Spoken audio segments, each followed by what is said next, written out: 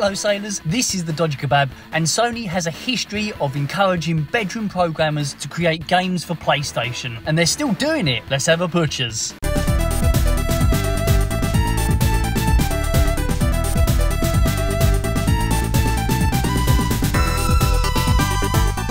Back in the mid-1980s, the world of video games was very different. In America, it was all about games consoles. Atari had just caused the American games market to crash, well, with this.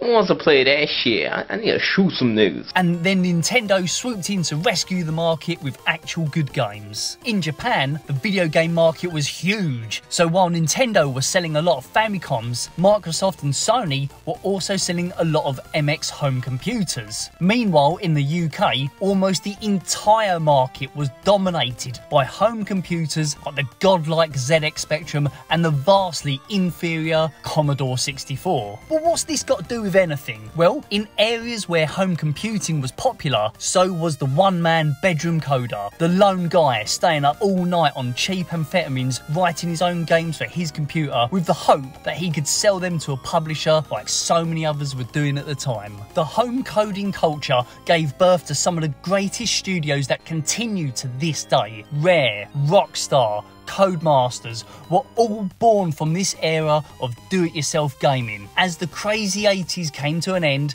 and the 90s hit like a bad come down, home computers were old news. Video games were dominated by just two console manufacturers, Sega and Nintendo, neither of which sold machines that allowed for home programming. It looked like if you wanted to make your own games, it would be on a boring beige box. But then, in the mid-90s, Sony came along, completely steamrolled both Sega and Nintendo with a console of their own. Plus, not only did it have fantastic games, but Sony had a vision of once again bringing back the bedroom coder and fostering a new generation of games developers.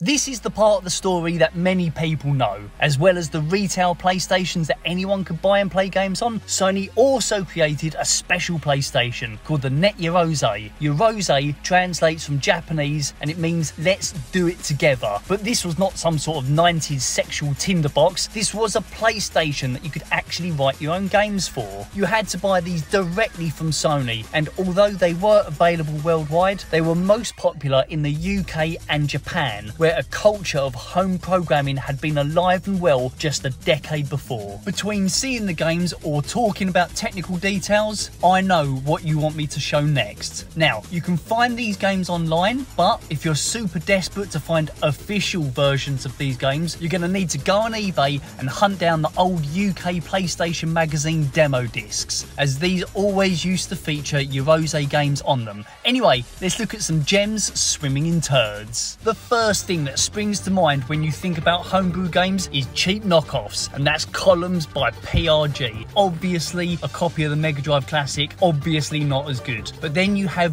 Blitter Boy, that is actually good. Collect the babies and bring them back to the middle while shooting the mobs. Great fun and a really well done homebrew game. You also have the fantastic Hover Racing, which runs really well and is a simply brilliant effort for a homebrew PS1 game. This actually runs better than some full-price games on other systems at the time, like Checkered Flag on the Atari Jaguar, which runs and plays like absolute dog shit. But you have home coders on PS1 making superior games. Maybe you'd rather play a shooter. If that's the case, then The Appointed Station is the game for you. It's frankly unbelievable that this is a homebrew game coded for the PS1. But it's not all smiles and rainbows. You have titles like A adventure game, which is just a vomit-inducing mix of confusing world layouts and a control system that is only partially related to the buttons you are pressing on the controller. These are all games that found their way to demo discs, but what about the shit that Sony wouldn't even waste your time with? For that, we can go on the internet and download games from the Eurose forums, like 3D Dragon Pasta, which, to be fair, is actually much better than Adventure Game by quite a huge margin. It's not especially deep, but it's far more playable. But we can dive further than this. What about clone games that actually had effort put in? Well, for that, we have Fatal Fantasy VII. A group of Japanese guys decided to make their own homage to the Squaresoft classic using actual PlayStation hardware, and they've actually done quite a brilliant job. But don't get too excited, as this is probably one of the first examples of early access games. It's only about 4 rooms and only a little bit of running around and talking to NPCs before it ends with a coming soon screen. It never came, but what did happen was members of Team Fatal who actually made this ended up going to work for Squaresoft. This guy is even still at Square and directed a couple of the Crystal Chronicle games. Before we end this section, I think it's only right to mention the biggest success to come from the Eurose, and that's Psy, or Devil Dice as it was called in the West. This was a Eurose game that Sony liked so much that they officially published the game as a standalone release. Don't ask me how you play this because I still don't understand it, but lots of Japanese people must have liked this because on top of the standard release there was also the special edition, then a PS2 version, a PSP version, a free demo of the PS1 version as a PS3 digital store game, and even a Wonder Swan version. Yep, that's an officially licensed Sony game on the Wonder Swan, although only in Japan. So that was Sony's official homebrew setup for the PS1, but what did they offer for their next system?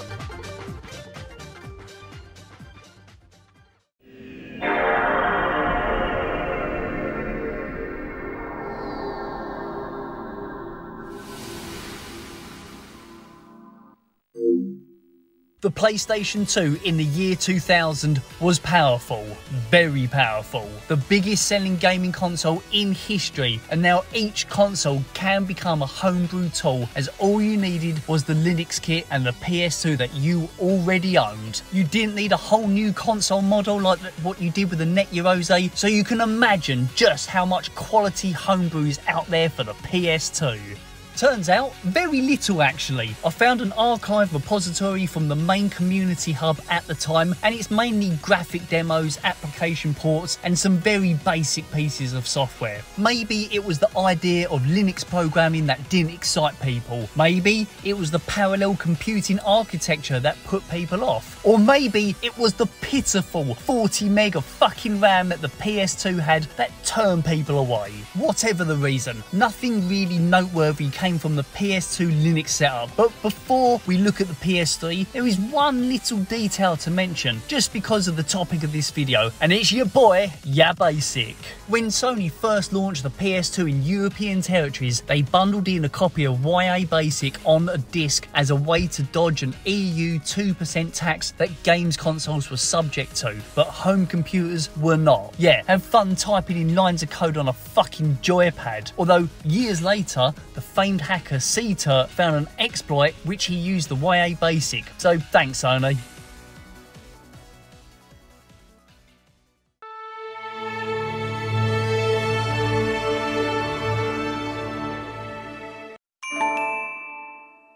With the release of the PS3, you no longer needed a special kit to install Linux. It was a feature that was actually built into the firmware. I know, because I installed Yellow Dog Linux on my PS3, although Sony nerfed the whole thing by cutting off the GPU when Linux was running. It looked like for a while this would be the same dead end as what we had with the PS2. Amazingly, it was actually worse than that, because after the hacker GeoHot said he found a way to bring the GPU back online via via Linux, Sony shut the whole thing down and removed the Linux feature from the PS3 altogether. But it turned out we didn't need Linux. We got something better, something anyone could use, even with no programming knowledge whatsoever. We got Little Big Planet, a fantastic platform game from Sony first-party studio Media Molecule. Not only was this game a ton of fun to play through, but it also came with a brilliantly crafted level editor. This meant you could create your own platform-style games, but not just platform games. If you really thought about how to use the tools in creative ways, you could fashion puzzle games and arcade-style games too. But Little Big Planet 1's editor wasn't enough. It was still quite limiting if you wanted to create games from different points of view or game styles that were outside what the editor allowed. So it wasn't really a substitute for a proper development environment. That is where Little Big Planet 2 came in.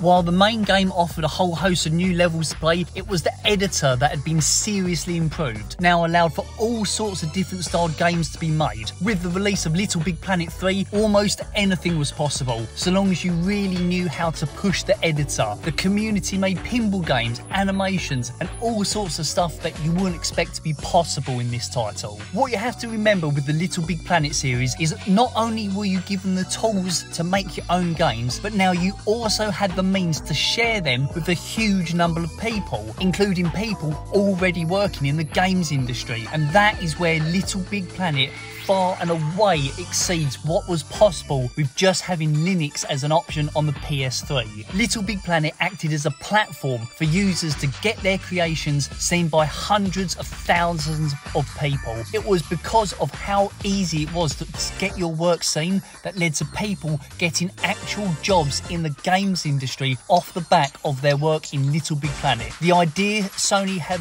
with the PlayStation as fostering new talent into the industry was now truly open to anyone, but it would be with a PlayStation 4 that fully delivered on that dream.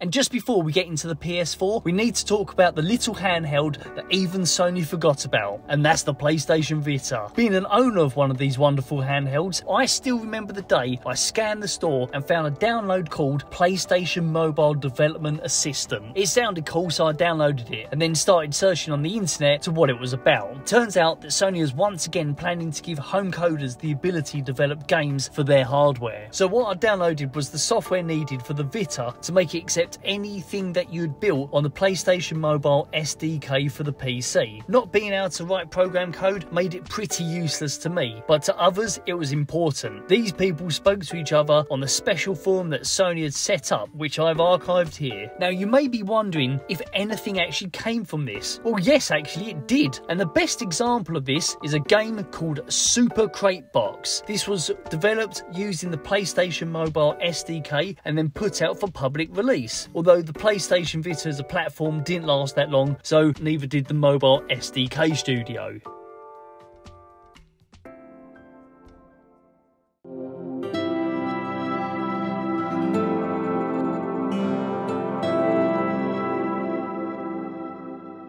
The PlayStation 4, and by extension of backwards compatibility, the PlayStation 5 too, is the home to the current PlayStation official Homebrew setup. Dreams is a full-fat game creation studio with powerful tools that have been made simple and easy to use. No longer do people need to find creative ways around the Little Big Planet editor to make what they want. Now they're just given the tools from the word go. You can make interactive animations, show off your skills as an artist, or build any sort of game you want. Racing games, platform games, shooters, anything you can think of. So let's take a look at some of the games people have made. Kuro, A Shadow's Dream is a fantastic action platform game with a beautiful art style that controls just as great as it looks. Metal Eagles is an arcade shooter very much in the style of Capcom's 1941. A lot of work has gone into making the graphics, and the creator has done a great job of making a good looking fun shoot 'em up. Omi Kart looks like a Mario Kart clone,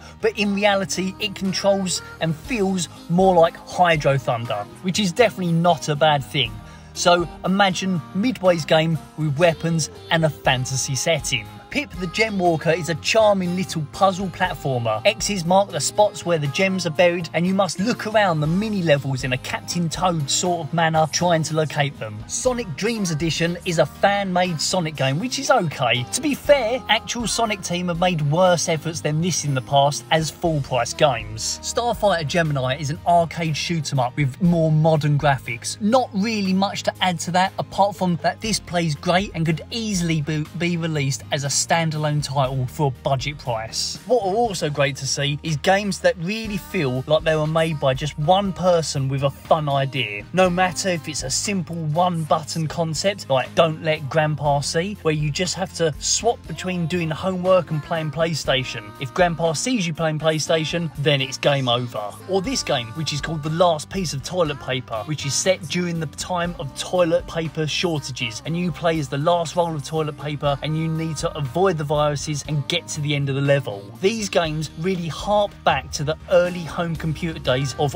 wild experimentation, when anyone could make anything just because they had the tools to do so. Like Little Big Planet before it, Dreams has provided people with a platform to get their creations seen by many, and like Little Big Planet, creators are finding careers in the games industry. So to come back around, Sony's plan of the PlayStation keeping the 80s home coding scene alive has been delivered. They have released a development studio with a distribution method for games creation that is open to everyone, even if you have no prior experience. I'm just surprised it's not just an endless amount of penises.